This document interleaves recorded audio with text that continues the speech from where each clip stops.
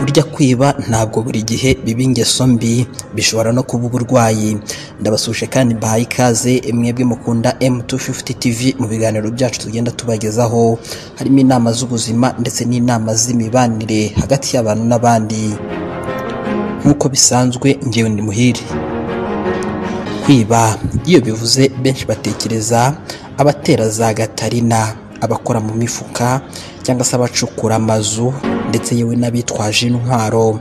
Nyamara burya igihe cyose utwaye ikintu kitari cyawe utabiherewe uburenganzira na nyiracyo uba wibye, witwa umujura.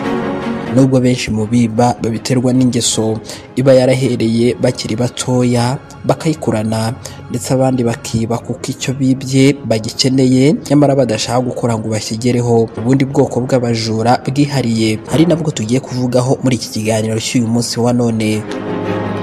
Ese waba wari uzi ko hari abantu bagira uburwayi bwo kwiba? Iyo ndwara mu ndimi z'amahanga yitwa Kleptomania, aho uyirwaye ashimishwa no gutwara iby'abandi kabone nubwo yaba ntabyo yari akeneye. Ugasanga umuntu nk'uyu agiye nko mu biro abibye amakaramu akagusura mugasangira, wareba hirya akagutwara ikanya cyangwa se ikiyiko ndetse n'ibindi.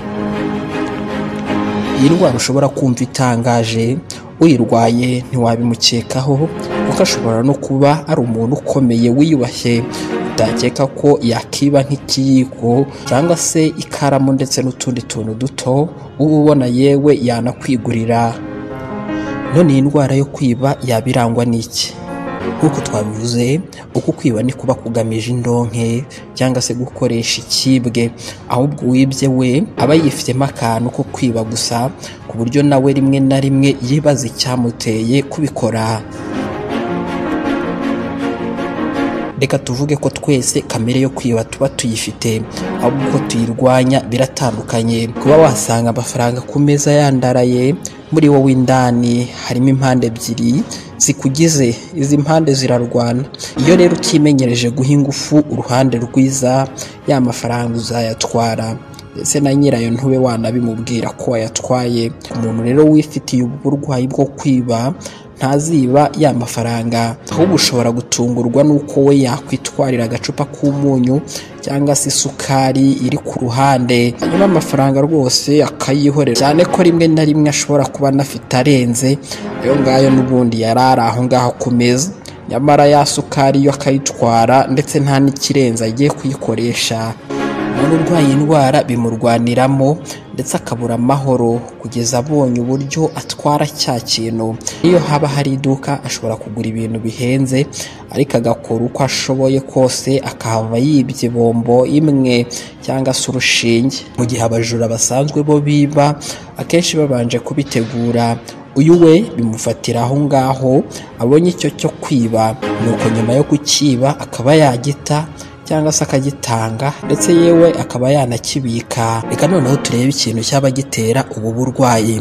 Muri rusange nta mpamvu iragaragara nyamukuru ko ishobora kuba ari itera ubu burwayi, gusa impamvu nyinshi zigenda zigaragazwa n'ubushakashatsi. Ubushakashatsi bumwe na bumwe bugenda bugaragaza ko imihindagurikire y'ubwonko bitewe n'impamvu zigiye zitandukanye ishobora kuba intandaro yo kugira ino ndwara, ndetse yewe n'uko umuntu aba yaragiye akura agenda afata utuntu twose abonye, nabyo byagaragaje ko bishobora kurangira ashobora kuba yagira ino ndwara bitewe na kwa guhinduka kw'imiterere y'ibigize ubwonko. Ubundi bushakashatsi bwagiye busuzuma nimba iyi ndwara ishobora guhererekanywa mu muryango, gusa bigenda bigaragara ko hataraboneka akanyangingo nyamukuru gashobora gutuma ino ndwara ihererekanywa mu muryango. Gusa nanone byagiye bigaragaza ko abantu mu muryango baba baragize ibibazo bigiye bitandukanye byo mu mutwe, bimwe na bimwe bishingiye ku bwoba cyangwa se kubatwa n'ibintu runaka. Haba hari ibyago by'uko bashobora kugira ukwiyongera kuri hejuru k'ubu burwayi, haba hari ibyago by'uko bashobora kugira ukwiyongera kuri hejuru kw'ibyago byo kugira ubu burwayi bwa Kleptomania. Muri make rero izi mpamvu zitera ubu burwayi bwa Kleptomania harimo kuba afite ubundi burwayi nk'agahinda gasaze cyangwa se indwara izwi nka bipolar disorder irangwa n'imyitwarire y'agahinda, ariko nanone akagira ibyo twakwita nk'ibyishimo birenze urugero. byagiye binagaragara ko ibibazo biva ku musemburo mukeya wa serotonine bitera kuzamuka kw'imico mibi. Kuba kandi afata ibintu bitera ububata harimo ibiyobyabwenge bizamura igipimo cya dopamine, bikaba byamusurikira ku kuba yafata ibintu atahawe mu rwego rwo kwishimisha. Gukomereka umutwe bikangiza ubwonko. Ubushakashatsi kandi bwagiye bugaragaza ko abagore bayirwara kurenza abagabo, kubera ko mu bantu 3 bayirwaye 2 baba ari igitsina gore. Byagiye binagaragara kandi ko ihungabana ryo mu bwana rishobora naryo gutera iyi ndwara ya Kleptomania. Nyuma yo kumva ibingibi ushobora kwita wibaza ute si iyi ndwara irakira? Iyi ndwara kuyivura ubwawe bikunze kunanirana. Niyo mpamvu iyo umaze kwimenyaho ko uyirwaye cyangwa se abo mubana bakayikubonaho, ni byiza kugana muganga azakuvura akoresheje uburyo bw'ibiganiro n'imiti. Mu kuvura n'ibiganiro cyangwa se bizwi nka psychotherapy nk'uko twabibagejeje mu kiganiro cyagarukaga kuri ubu buvuzi, akenshi ukuvura azagufasha kwimenya no kumenya neza mu byo twavuze haruguru ikigutera kwiba. Ashobora rero gukoresha uburyo bwo kugufasha kuyobora intekerezo zawe zikavamo ikintu cyo kwiba. Ashobora kandi no kugufasha akoresheje kukwereka ingaruka zishobora kukubaho. Nk'uko nabibabwiye, ubuvuzi bw'imiti nabwo bushobora gukoreshwa, aho hakoreshwa nk'imiti izwi nka SSRI cyangwa se selective serotonin reuptake inhibitor, cyangwa se umuti ukora nk'ikiyobyabwenge utuma ubwonko bubasha kuringaniza intekerezo, nuko icyo kwiba kikajya ku ruhande. Iyi miti rero na bwa buvuzi nababwiye bwa psychotherapy bukoresha ibiganiro, mu gihe cyose wumvisha ibitekerezo biri kugaruka, niba wari umaze igihe byarakuvuyemo nyuma ukumva ibitekerezo biri kugaruka, usabwa gusubira ku muganga uri kugufasha. Ngayo nguko rero cyari ikiganiro cyagarutse ku ndwara ya Kleptomania, indwara yo kwiba, hahandi umuntu yiba n'ikintu atarakeneye, aho nyuma nawe ubwe bimutera isoni ndetse n'ikimwaro kuba yatwaye icyo kintu nawe ubwe abona yari kwigurira. Indwara zifata imitekerereze zikangiza imyitwarire na kamere, ibizwi nka trouble de personnalité cyangwa se personality disorders mu ndimi z'amahanga, zirimo ingeri zigera ku 10 z'indwara zigiye zigaragaza ibimenyetso bitandukanye. Nk'uko biri mu gitabo kigizwe n'indwara zo mu mutwe kizwi nka DSM-5 cyangwa se Diagnostic and Statistical Manual of Mental Disorders 5th edition. Buri ndwara igiye ifite ibimenyetso bitandukanye n'indi, aho ibyo bimenyetso biba bishingiye kuri kamere muntu cyangwa se ibizwi nka personality traits. Ibyo bimenyetso rero nibyo bihungabanya umuntu, bikariba ibibazo mu mibereho y'umuntu isanzwe, ndetse bikamubangamira cyane mu migirire, imibanire n'imitekerereze ya buri munsi. Ingingo ijyanye n'ubuzima bwo mu mutwe, ingingo iraje ishinga cyane mu minsi ya none, bitewe n'uko ibibazo byo mu mutwe nk'indwara zimwe na zimwe nka depression cyangwa se agahinda, anxiety cyangwa se ubwoba, ihungabana ndetse n'izindi ziri kugenda zibasira umubare munini w'abantu muri iki gihe. Ibi ngibi bikagenda bigira aho bihurira n'imibereho itoroshye iri kuranga ikiremwa muntu, nko gukora amanywa nijoro kugira ngo imibereho igende neza, ikiguzi cy'ibitunga umubiri kiri kwiyongera, ibibazo mu miryango, benshi ntibagisinzira, iterambere riri kwihuta cyane, benshi bagatinya gusigwa naryo. Ibi byose bigashimangirwa n'ubumenyi bukeya kuri iyi ngingo y'ubuzima bwo mu mutwe. Uyu munsi wa none tugiye kurebera hamwe indwara zangiza kamere muntu, ibizwi nka personality disorders nk'uko twagiye tubivuga haruguru. Ese izi ndwara ni izihe? Zirangwa n'iki? Ziterwa n'iki? Ese izi ndwara zirakira? Umuntu yabyitwaramo gute? Byose nibyo tugiye kubavira imuzi n'umuzingo uyu munsi wa none. Ngewe wabibakusanyirije kandi nkaba ngiye kubibagezaho, ndi Muhire Jean Claude, bahaye ikaze. Ubundi personality cyangwa se personality ni iki? Personality cyangwa se personality bitewe n'uko wabivuga, ni igice kigenga imitekerereze ya muntu, amarangamutima, ukafata ibyemezo, imyitwarire, imikorere ndetse n'imibanire ye n'abandi. Personality kandi igaragarira mu miterere y'umubiri cyangwa se uko umuntu yavutse, ibizwi nka facteur genetique, kabamo kandi nanone imyitwarire umuntu akomora muri sosiyete abamo kenshi. Reka noneho turebere hamwe amoko y'indwara z'imitekerereze na kamere muntu, ibingibi bizwi nka personality disorders. Igitabo cy'indwara zo mu mutwe gisobanura ibice bitatu by'izi ndwara bitewe n'ibimenyetso indwara zimwe na zimwe zigenda zihuza. Itsinda rya mbere ni itsinda bakunze kwita cluster A, aha ni mu rurimi rw'icyongereza. Abo muri iki cyiciro bahuriye ku kwitarura abandi nk'ikimenyetso fatizo muri iri tsinda. Baba bafite imyitwarire idasanzwe ku buryo mu rukundo bakunze kurangwa no guhindagurika cyane bitewe n'imyitwarire yo guhindura imimerere ndetse no kutaba abizerwa kuri buri wese kubera uko guhindagurika nyine bya buri kanya no kwitandukanya n'abandi. Iki gice kigizwe n'indwara zigera kuri 3 tugiye kurebera hamwe.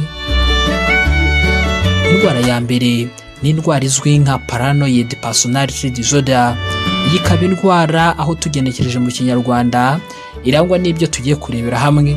Iyi ndwara ifata abantu bari hagati ya 2.3% ndetse na 4.4% by'abakuze muri Leta Zunze Ubumwe za Amerika. Iyi ndwara irangwa n'ibimenyetso birimo kubirira icyizere abandi bidasanzwe kandi birambye, harimo inshuti, imiryango ndetse yewe harimo n'uwo bashakanye cyangwa se bakundana. Indwara ya kabiri muri iri tsinda ni indwara izwi nka schizoid personality disorder. Iyi ni indwara irangwa no kwihunza abandi cyane ndetse no kwitandukanya n'abandi bashingiye ko nta kamaro bafite mu bandi. Ikunze gufata umubare munini w'igitsina gabo kurenza igitsina gore. Abantu bafite iyi ndwara bakunze gusobanurwa nk'abantu bakonje cyane batavuga ndetse yewe bikura mu bandi. Ikindi kandi akenshi bakunze kugira umubano n'abantu bakeya cyane mu buzima, bakunze kumara igihe kinini mu buzima bwabo birebaho cyane ndetse bibaza ibintu bidasanzwe.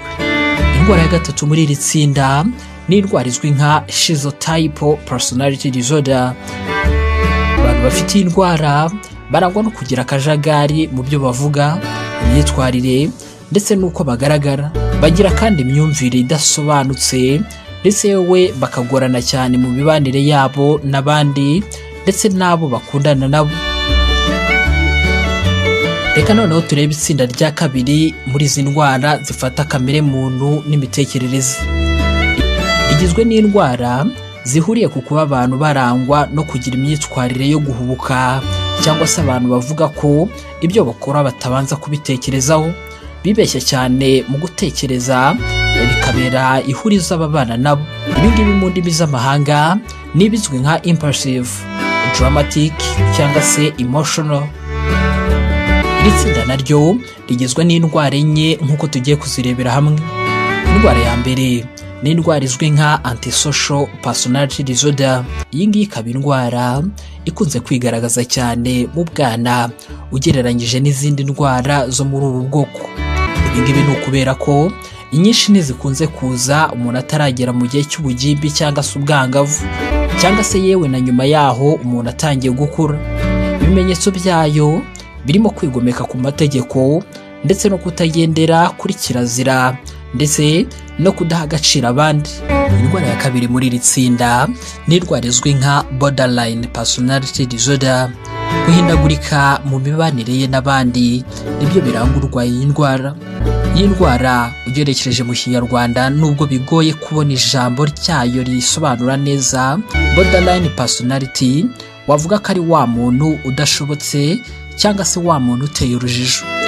Umuntu ufite iyi ndwara agira amarangamutima ajegajega, yirebaho cyane ndetse akarangwa no guhubuka cyane mu myanzuro agenda afata. Indwara ya gatatu muri iri tsinda ni indwara izwi nka histrionic personality disorder. Iyi ngiyi ikaba indwara tugenekereje mu Kinyarwanda umuntu uyifite aba afite imyitwarire yo kwibonekeza cyane cyangwa ashaka kugaragara cyane bigatuma akora ibintu bidasanzwe kugira ngo yitabweho nk'uko abishaka. Indwara ya kane muri iri tsinda ari nayo ya nyuma muri iri tsinda ni indwara izwi nka narcissistic personality disorder. Iyi ngiyi ni indwara ifite aho ihuriye n'imyitwarire yo kwiyemera, kwikabiriza cyane mu kwirutisha abandi. ndetse no kuburira urukundo n'impuhwe abandi. Iyi myitwarire iteye gutya itizwa umurindi n'ibyiyumvo byo kwirebaho cyane ndetse no kwirutisha abandi.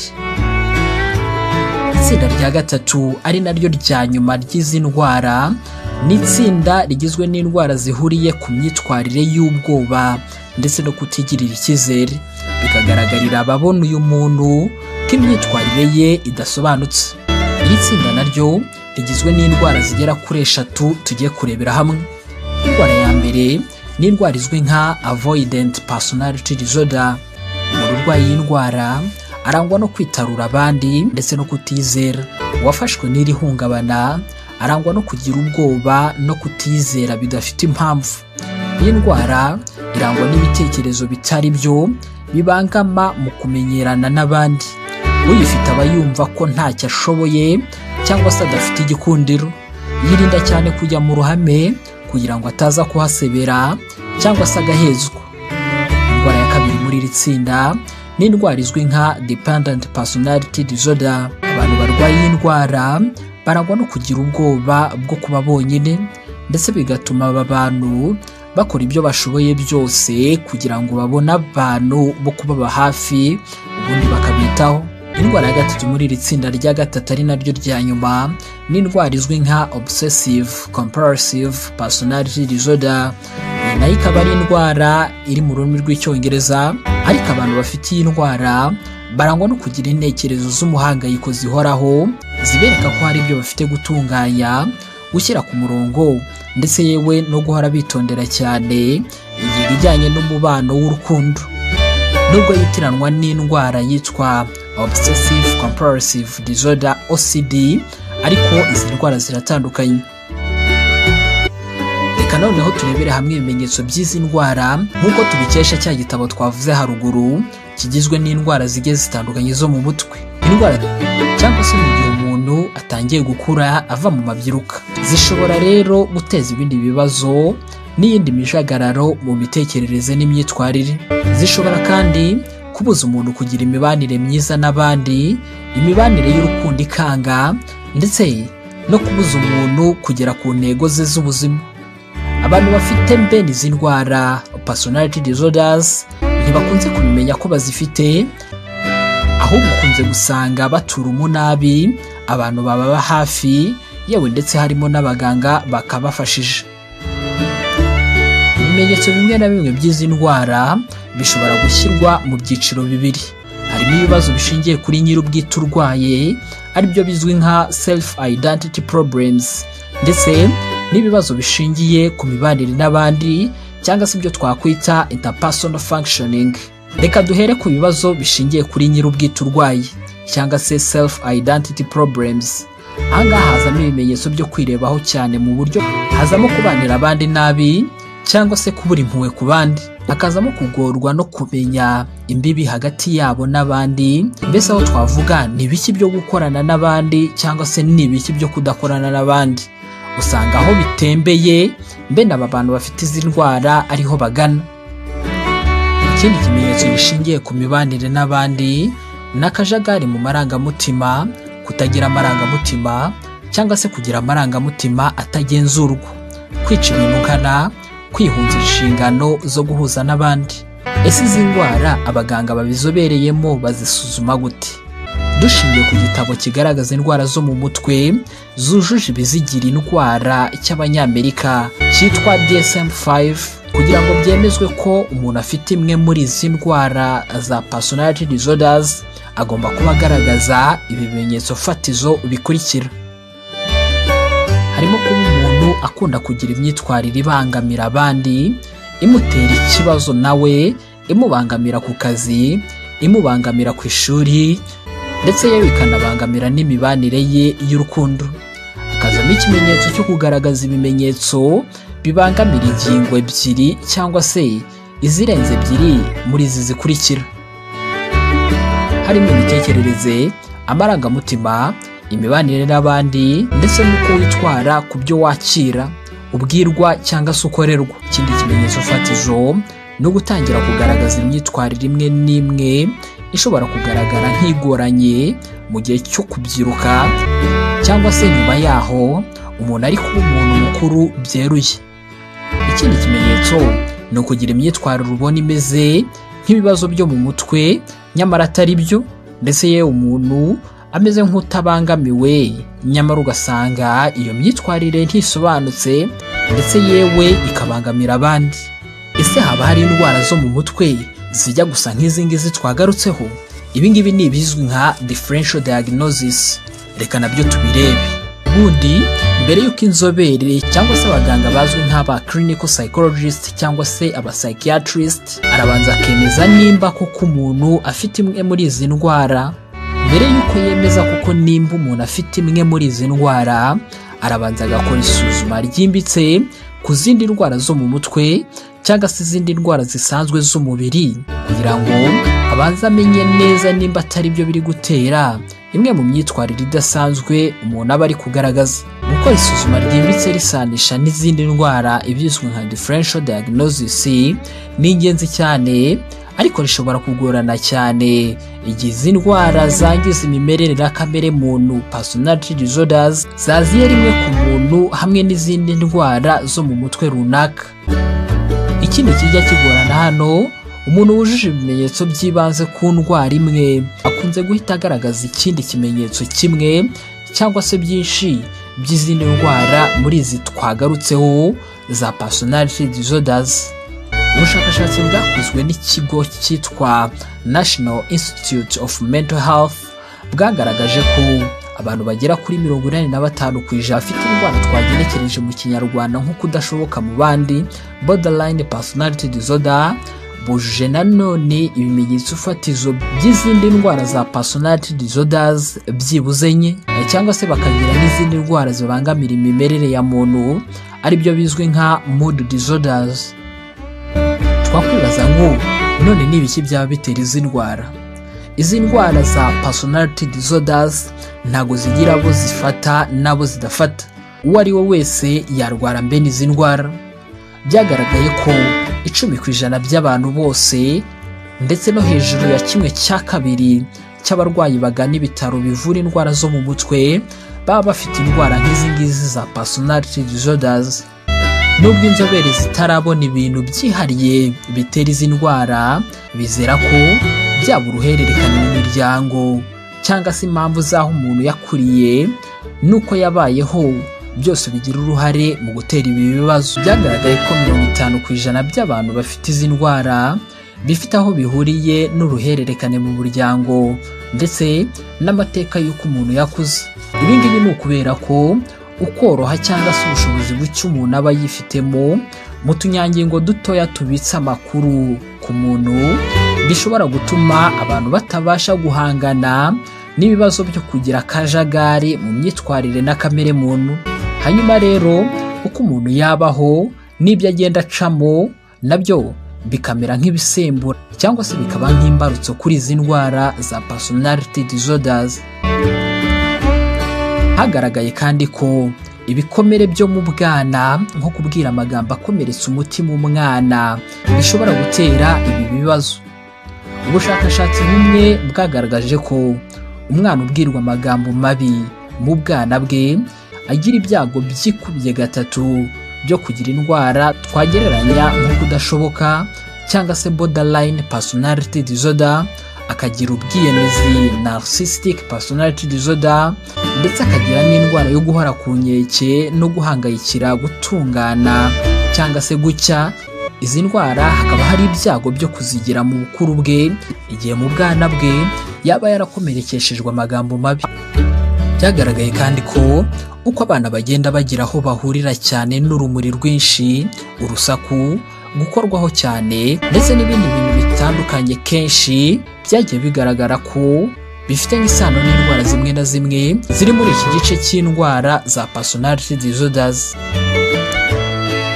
None izi ndwara zivurwa gute? Tugereranyije izi ndwara za personality disorders n'izindi ndwara z'imimerere n'uko umuntu yiyumva cyangwa se bizwi nka mood disorders, nk'agahinda gakabije, depression, n'indwara irangwa no kwishima no kubabara icyarimwe ibizwi nka bipolar disorder, hari ubushakashatsi bwagiye bugaragaza ko byombi bifite uburyo bushobora no gukoresha mu kuvura izi ndwara za personality disorders. Inzobere zemeza ko kuvura indwara za personality disorders bigoye bitewe n'ibintu biba bigize kamere muntu cyangwa se personality. Gusa hagiye hari uburyo bwinshi butandukanye bwagiye bugaragaza ubushobozi bukomeye bwo kuvura izi ndwara. Muri rusange, intego zo kuvura ibi bibazo bya personality disorders harimo kugabanya ibyiyumvo by'ubwoba n'agahinda bishobora guterwa n'uko umuntu ari kwiyumva cyangwa se abona imyitwarire ye. Harimo kandi gufasha abantu kwisobanukirwa ndetse no kumenya ibibazo bifite mu bwabo kugira ngo bamenye uko bitwara. Harimo kandi guhindura uko umuntu yitwara bibangamira abandi ndetse nawe ubwe, nko kutagira icyo umuntu yitaho, kudatekereza, kwivana mu bandi, kwiburira icyizere, kugira umujinya, umwaga, kwirata, kwiyemera, kwirarira ndetse n'ibindi. Harimo kandi intego yo guhindura imyitwarire iteje ikibazo mo idateza ikibazo, nko kwishingikiriza abandi iteka, kutizera abantu, kwikunda cyane. Kimwe n'ubundi burwayi rero bwo mu mutwe, izi ndwara za personality disorders zishobora kuvurwa hakoreshejwe ibiganiro ibizwi nka psychotherapy, aho abaganga babyigiye bazwi nka clinical psychologist bafasha abarwayi izi ndwara mu gihe runaka bitewe n'uko ikibazo kimeze. Hashobora kandi kwitabaza imiti igihe ibibazo byakomeye bigateza ibindi.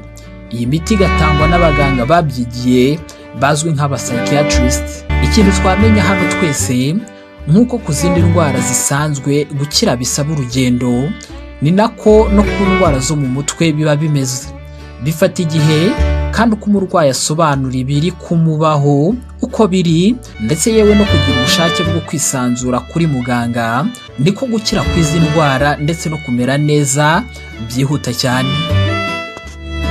None se hari icyo umuntu yakora kugira ngo ahangane n'ibi bibazo? Ubundi kwiga kumenya uko wahangana n'izi ndwara za personality disorder nibyo bituma umuntu arushaho kumererwa neza. Gushaka ubufasha mu nzobere ni ikintu cy'ingenzi gifasha umuntu kumenya uburyo bwa nyabwo bwo kubana n'abandi neza ntawe abangamiye. Kwifashisha inshuti n'abanyamuryango ukababwira uko wumva kukubangamiye cyangwa se ubona bibangamira abandi nabyo ni ingenzi cyane.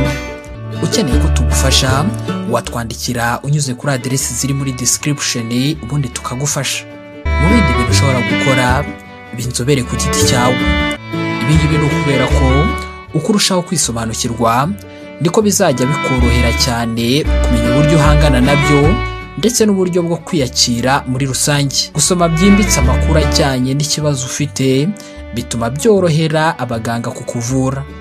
Ikindi cyo gukora, gira uruhare mu gukira kwawe. Fata umwanya utekereze ku ntego z'ubuvuzi uri guhabwa muri uwo mwanya ndetse na nyuma yaho.